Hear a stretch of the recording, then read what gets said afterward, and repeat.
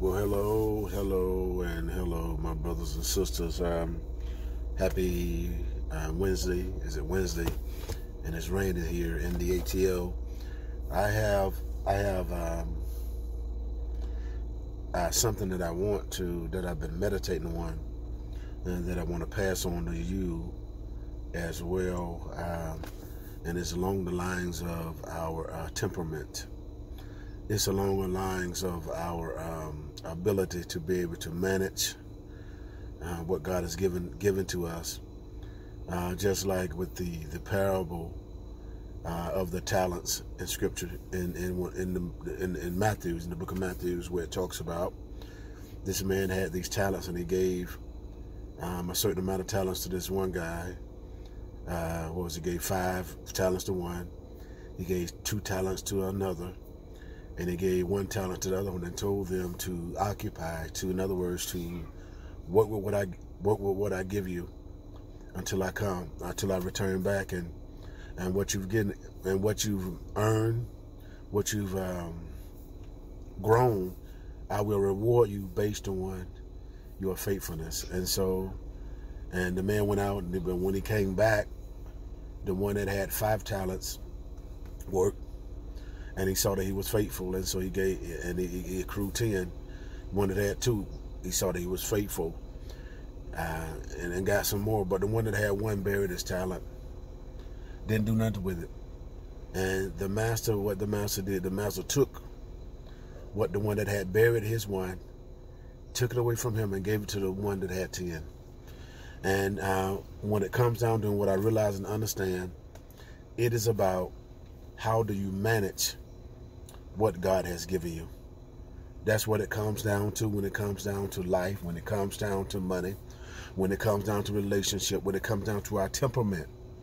When it comes down to that, there's a fruit of the Spirit that God has given us as the believers, something that will teach us how to bring balance, and something that will teach us how to maintain what God has given us. Just like when you go to a bank. When you go to a bank, when you put your money in the bank manages your money, and it gives you an interest rate, for the period of time that you allow that money to stay in. And so once that money stays in for a certain while, you get more money. But before I get to the message completely, all the way in it, if you haven't subscribed to my page, if you haven't subscribed to my channel, please do it this time. If you haven't, please do. Or also, if you've been listening, you just started listening, you've been listening for a while, and any of the things that I say has encouraged you and helped you, do me a favor, please share that message as well. God bless you. Now back to the message. The title of this message is Temperance. Temperance. There's a verse in Proverbs, I think it's 25 and 28, says that a person that cannot rule their spirit is like a broken down city without walls.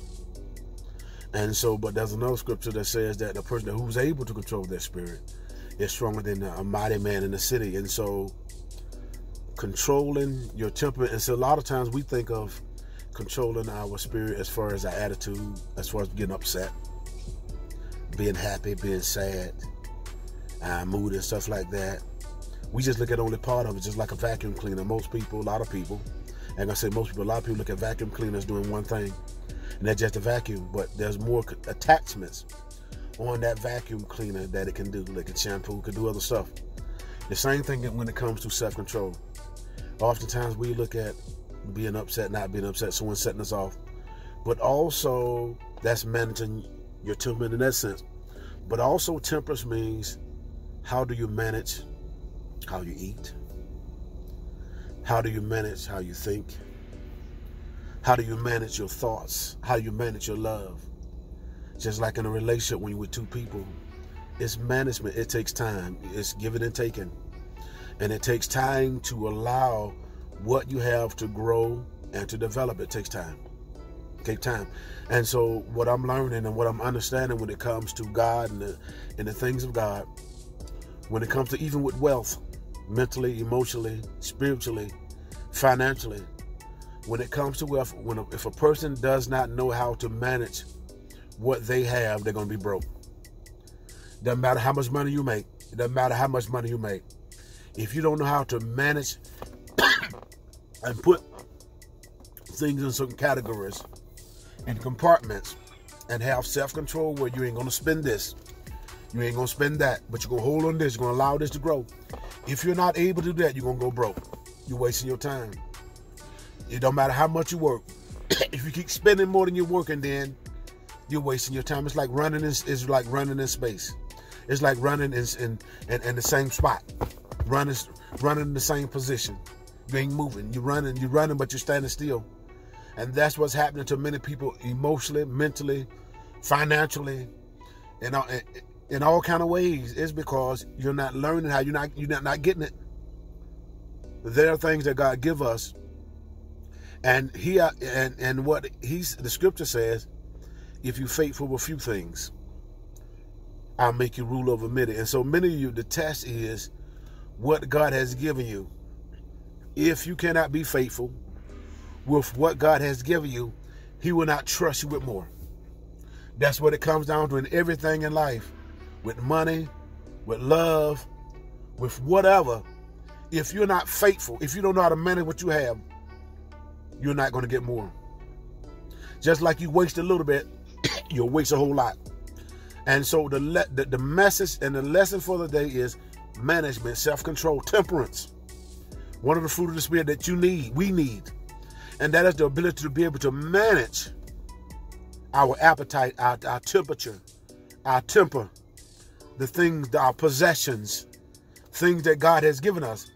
Because once we become faithful, then God will give us more. And so this is the test. Many of you, the doorway to your success is going to take you managing what God has already given you. If you find yourself in the same position, you can find yourself running in place, it is because you keep failing the test.